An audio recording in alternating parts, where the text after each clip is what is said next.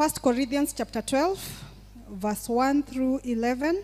Now about the gifts of the Spirit, brothers and sisters, I do not want you to be uninformed.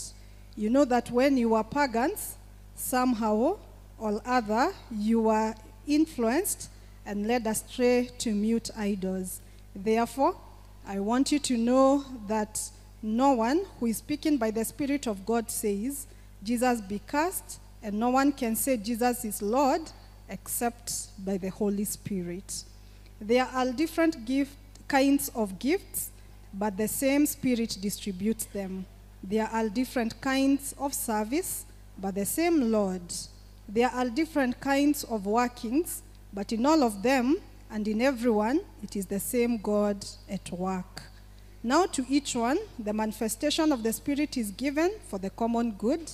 To one, there is given through the Spirit a message of wisdom, to another, a message of knowledge by means of the same Spirit, to another, faith by the same Spirit, to another, gifts of healing by that one Spirit, to another, miraculous powers, to another, prophecy, to another, distinguishing between spirits, to another, speaking in different kinds of tongues, and to still another, the interpretation of tongues. All these are the work of one and the same Spirit, and he distributes them to each one just as he determines. Amen. Na tuombe. Tunakushukuru sana Mwenyezi Mungu kwa kutupa nafasi kusikiza neno lako. Nena na mioyo yetu jinsi upendavyo, kwa maana hili ni ombi letu la imani katika jina la Yesu Kristo aliye Bwana na mkombozi wetu. Amen. Leo ni siku speciali sana katika kalenda ya Wakristo, kwa sababu ni Sunday ambao tunaita Pentecost Sunday. Pentecost Sunday.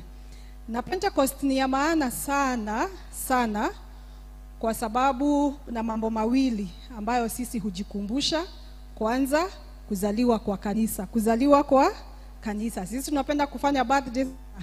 Sasa leo kama tungekuwa na birthday, tungefanyia kanisa birthday, kwa sababu kanisa lilizaliwa wakati wa Pentecost. Na pia Pentecost inatukumbusha jinsi ambavyo wanafunzi wa Yesu Kristo walijazwa na Roho Mtakatifu.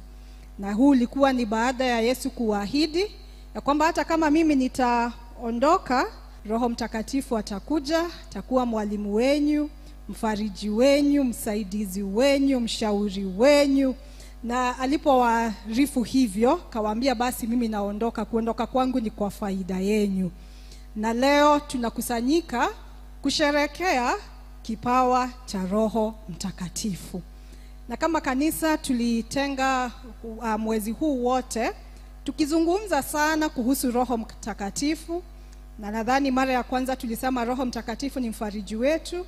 Jumapili iliyopita tukazungumza kuhusu kujazwa na Roho Mtakatifu.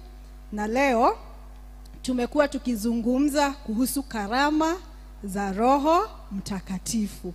Na nikaona inafaa tena sana, kwa sababu nyinyi mlichagua kukuja kutumia karama ambazo Mungu amewapatia kumtukuza.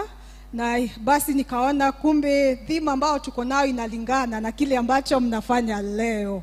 So you are so blessed ya kwamba mlichagua kutumia karama. So tunashukuru Mungu, na ningesema ya kwamba Pentecost huwa inatendeka 50 days after Easter. 50 days after Easter. Kwa hivyo ukihesabu kutoka wakati Easter Sunday ilipita mpaka sasa, utaona ya kwamba those are 50 days. Na tunamshukuru Mungu. Roho Mtakatifu alipojia wanafunzi wa Yesu Kristo, kuna mambo ambayo yalitendeka, kwa sababu hakuja tu, alikuja na vipawa aina mbili. Kipawa cha kwanza ni tunda la Roho Mtakatifu. Na tunda la Roho Mtakatifu sisi upata katika kitabu cha Wagalatia 5 mstari wa 22. Na kwa sababu si hiyo tunazungumza kuhusu kipawa cha pili ambacho ni karama za Roho Mtakatifu. Kwa Kiingereza tungesema ni gifts of the Holy Spirit. Kiswahili niliona Kiswahili sanifu ni karama za Roho Mtakatifu. Na haya mambo mawili yana tofauti, because the fruit of the Spirit is a personal transformation towards godly character. Ni ile hali ya kubadilishwa na Roho Mtakatifu ili katika tabia, mienendo, maisha yetu tuwe kama Yesu Kristo. Najua kama kuna kitu Mungu anatamani is to make us Christ-like, kama sivyo. And that is the goal of every Christian. So Roho Mtakatifu ndiye utusaidia ili tuwe kama Yesu, tabia, mienendo, maneno na mambo kama yale. Lakini karama nazo ni uwezo Mungu hutupa wa kufanya kazi yake.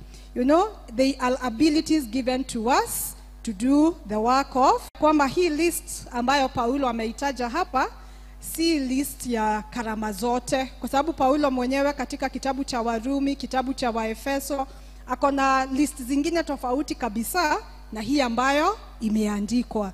Tena leo tulikuwa tunasoma kitabu cha Kutoka, Exodus chapter 31, na tukaona kuna watu ambao waliitwa wajenge hekalu, na walipoitwa wakajazwa na Roho Mtakatifu.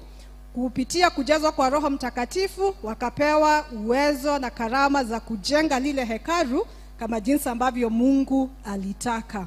So karama za Roho Mtakatifu si hizi tu ambazo tumetaja, ni mingi, because God is not limited. Praise be to God. Na ninapofikiria kuhusu karama za Roho Mtakatifu, najiuliza maswali tofauti. Na swali moja ambalo nilikuwa ninajiuliza, ni njia gani ambayo ni rahisi sana kuelewa karama za Roho Mtakatifu. Sijui ni lini mara ya mwisho ulienda soko. Uliza mwenzako, ushaienda soko?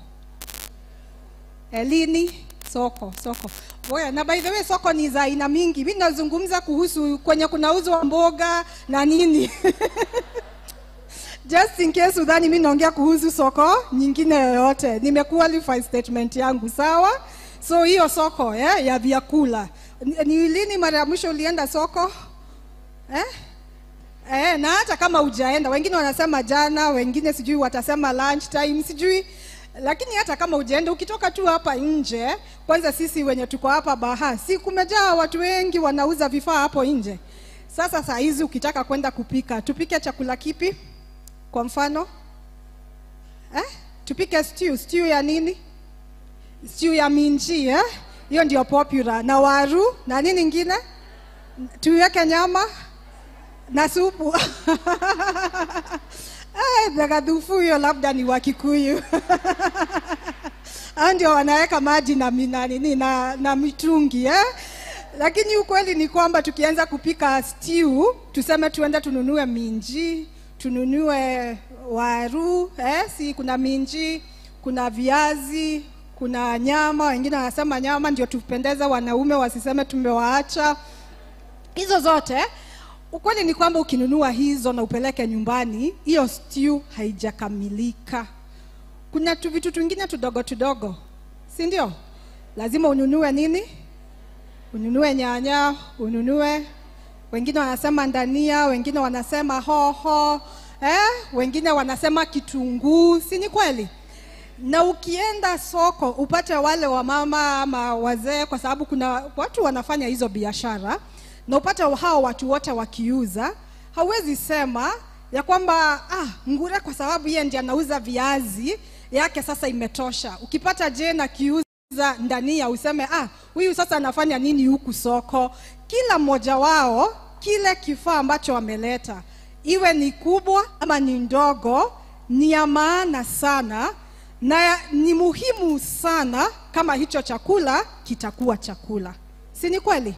Hivyo ndivyo karama za Roho Mtakatifu zilivyo. Ya kwamba kila mmoja wetu kuna karama ambayo tumepewa. Ni vile tu ni tofauti. Wengine wamepewa karama za uimbaji, wengine ni walimu, wengine wanafanya kazi kwa mikono kama vile ambavyo tuliona Bezalel wakifanya hiyo kazi ya kujenga na nini na inafana zaidi. Wengine ni waandishi, akiandika ataandika vile ambavyo utasema nani huyo alikuwa anaandika hivi ama sivyo. Na hizo zote ni karama za Roho Mtakatifu. Na pia ukienda shuleni, wanafunzi kwa kawaida wako na subjects tofauti. Hizo subjects utapata kuna mwanafunzi ambaye hesabu anaielewa kabisa. Mwingine anasikia hesabu hata ajui hiyo mwalimu alikuwa anasema nini. Lakini mwalimu wa Kiingereza akiingia, sasa hiyo ni kama kusherekea. They do not struggle in it. Lakini hizi subjects zote lazima zifanywe vizuri, lazima walimu wazitilie maanani, kwa sababu by the end of it all, hizi subjects zote ndizo zina contribute kwa mean score ya hiyo darasa. Ama sivyo? Mojawapo ikiondolewa, hiyo darasa haijakamilika. Mojawapo ikiondolewa, hiyo darasa kuna kitu imekosa. Hivyo ndivyo ilivyo katika kanisa la Mungu. Praise be to God. Karama zote ambazo Roho Mtakatifu hupeana ni za maana kiasi cha kwamba mojawapo ikiwa haiko, huwa mwili haujakamilika. So whether you want to call it a big gift or a small one, the truth of the matter, all gifts are equal, they are important as far as God is concerned. Praise be to God. Mwambie mwenzako, mshukuru Mungu kwa karama yako. Hiyo karama ambayo umepewa, ama sivyo? Na nilipokuwa nikijaribu kusoma somo hili ambalo tumesoma, nikagundua mambo machache kuhusu karama. La kwanza ni kwamba Mungu ndiye hupeana, na yeye pekee ndiye huchagua atampatia nani na ni karama gani atakayompatia. Praise be to God. God alone is the giver of all gifts. Yeye ndiye akona criteria, anajua Elder Wanjege nitampatia hii. Lakini hata kama Elder Jimmy ni elder, yes tampatia hiyo, nitampatia ingine. Yeye mwenyewe anachagua. Na hivyo ndivyo tumesoma tukaambiwa, as the Spirit determines. Praise be to God. Pia karama zinapeanwa kulingana na neema ya Mungu. God in his grace, yeye mwenyewe kutokana na neema yake anapeana karama tofauti. Tumesema karama si moja. Hata kwa hii list tumesoma karama mingi, ama sivyo? Na Roho Mtakatifu na Mungu kupitia kwa neema yake hupeana karama aina mingi. Tena hizi karama zote ambazo Mungu hupeana ziko na kusudi. They have a purpose. Hakuna karama ambayo inapeanwa ndio tu tuseme mimi nilipewa karama fulani nisikie vizuri. Kila karama imepeanwa ikiwa na kusudi la kutimiza mapenzi ya Mungu, ikiwa na kusudi ya kujenga mwili wa Kristo. Kwa Kiingereza tungesema to edify the body of Christ. Praise be to God. Ndiposa mimi hata nikiweza kuwa nimepewa karama ya kuhubiri, siwezi tengeneza sermon mzuri sana niende kwa nyumba yangu nianze kujihubiria. Ukinipata utasema I think mchungaji ako na kashida mahali fulani, naweza pelekwa hospitali. Gavana vile ambavyo anaimbisha kikosho hapa, ukimpata kwake peke yake akirukaruka hivyo akiimba, ukiwa nje usikie tu ni kuimba anaimba, alafu ukipata ni kuruka tu wana wa hivyo, utamuuliza na gavana uko sawa? Si ni kweli? Tashindwa kumeendelea namna gani? Anaweza imba ndio peke yake, na wengine wanaimba kwa bafu, lakini ni sawa tu. Anaweza imba ni sawa, lakini ukweli ni kwamba hiyo karama ambayo amepewa ni kwa sababu ya mwili wa Kristo. Praise be to God. So every gift has a purpose. Na pia tumeshasema ya kwamba karama yoyote ile ina umuhimu wake. Na kuna ambayo unaweza sema ati hii hapana, sioni kazi yake, hii ninaona. Na hivyo basi inamaanisha karama zote ambazo tumepewa zina maana. Na nikajiuliza maana ya karama ni nini? Nikagundua karama ni ya maana kwa sababu ndio inayokusaidia kumtumikia Mungu kwa njia bora zaidi. You know, gifts help you to serve God effectively. Praise be to God. Mimi nikijua karama yangu ni ya uimbaji, nitatumika kwa hiyo ministry ya uimbaji. Kama ni kwaya nitaingia, kama ni praise and worship nitaingia. You know, mahali popote ambapo najua watu wanataka kuimba, nitaingia hapo na nitatumia hiyo karama vizuri, na sitashinda nikistruggle kwa sababu nimeshajua hiyo ni karama yangu, na hivyo basi nitamtumikia Mungu kwa wakati huo kama jinsi atakavyoniwezesha. Tena karama huwa zinaondoa kitu ambacho tunaita conflict. They reduce conflict in service. Especially conflict ambazo huwa zinakuja wakati ambapo watu hawajielewi. Najipata mimi ninaona watu wakiimba, nataka nikue hapo. Lakini nikienda hapo nikishika microphone naimba kizingine hata hazipatikani pale hivyo. Wanashindwa ni nini ninafanya. Lakini mimi nimejiaminia lazima niingie hapo. Nikijua karama yangu, nijue kabisa mimi nimepewa karama. Nikisimama pale tu hivyo nikismile, kila mtu anataka kuingia kwa ibada. I will not struggle to come and lead here. Nitasimama pale nikaribisha watu kwa sababu hiyo ndiyo karama yangu. Nikijua karama yangu ni kufunza, nitagojea hawa watu wa muziki wakuje waimbe vizuri, wanitayarishie nyoyo za watu vizuri, mimi nikuje nilete neno kwa sababu hiyo ndiyo karama yangu. So it reduces conflict in service. Pia karama zinatuzuia sisi kutaka kuwa kama watu wengine. See the way you want to copy someone else. Especially ukiona mtu amekuwa popular kwa sababu ya karama, ama nashangiliwa sana, nafurahiwa sana, unasema na mimi nataka kuingia sijui ministry fulani nikuwe kama mtu fulani. Ukielewa karama yako ni gani, you will never want to copy anyone. Ama sivyo? Sababu umejijua, umefahamu na umejua karama ya Roho Mtakatifu kazi yake. Tena karama inatusaidia kukua. Kwa nini? Kwa sababu inanisaidia kujua kama hapa ndipo nimeitwa kutumika na hii ndio karama yenye nimepewa. There is an area where I can improve, and as I improve, I grow. Praise be to God. Na unajua tamanio la Mungu ni kwamba sisi wote tutafanya nini? Tutakuwa. Sasa swali lingine ni, je, mimi nitajua karama yangu aje? Ama sivyo? How do you know karama yako? Utaijua aje? Na kujua karama ni kitu rahisi sana. Kwa nini? Kwa sababu kwanza, ukitaka kujua karama, enda kwa neno la Mungu. The good thing is that God reveals to us what he wants us to know. Ama sivyo? Hata hizi karama ambazo tunazungumza kuhusu ni kwa sababu tumezipata katika neno la Mungu. So ukitaka kujua karama yako, kuwa mtu wa kusoma neno.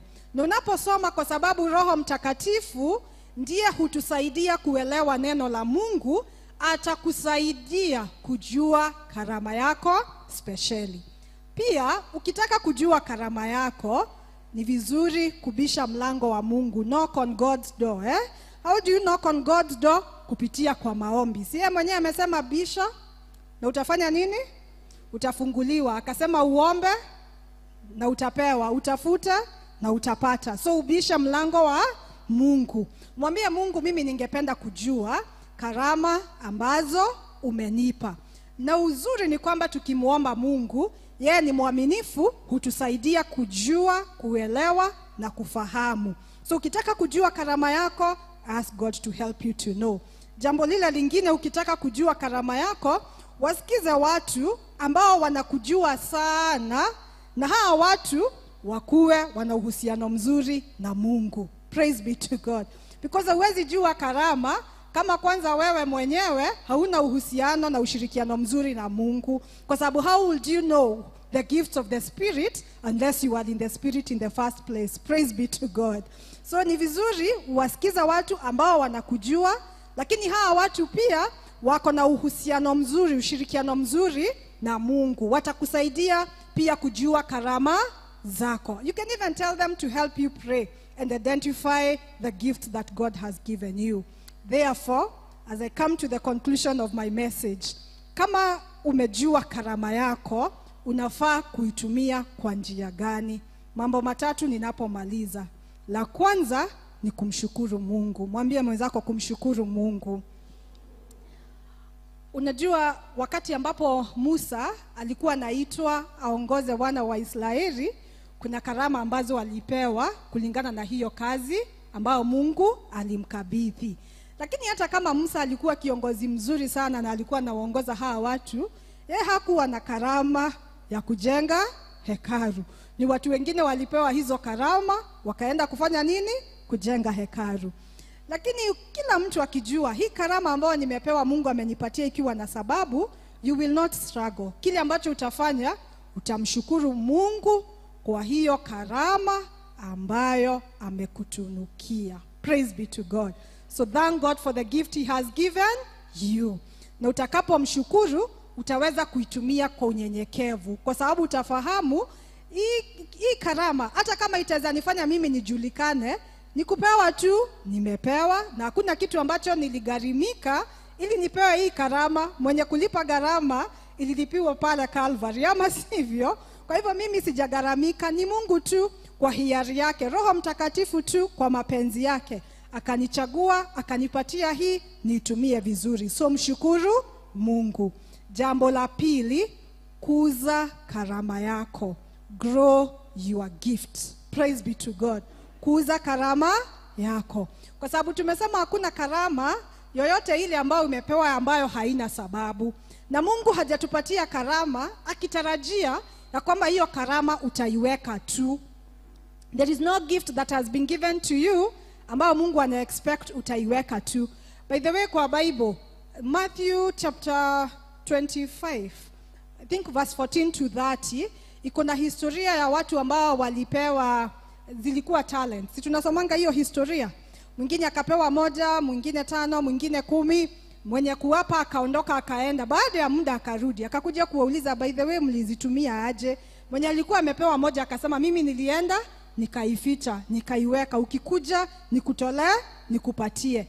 Sasa sisi lazima tukuze karama. Njia moja ya kukuza hiyo karama ni kuitumia, kwa sababu usipoitumia haitakuwa. Praise be to God. So grow your gift. Na pia katika kuikuza ni kama vile ambavyo Paulo alivyokuwa akimwambia Timotheo, chochea kipawa chako.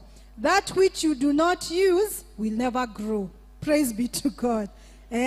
Na najua by the way, kwa kawaida hata ukiwa na kitu, hata ununuliwe na mtu akupatie kipawa cha maana sana, pengine nienda nitafute nione Bible mzuri sana, nikugift, nikupatie hiyo Bible, uende uwekelee mahali na usiitoe uiweke tu.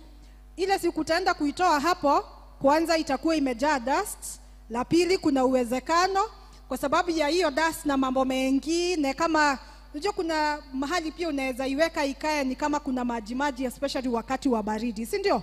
Ukijaribu kufungua mpaka hizo pages hazifunguki. So however important that Bible was and however expensive it was, upate sasa haijakusaidia kwa sababu wewe ulienda nini?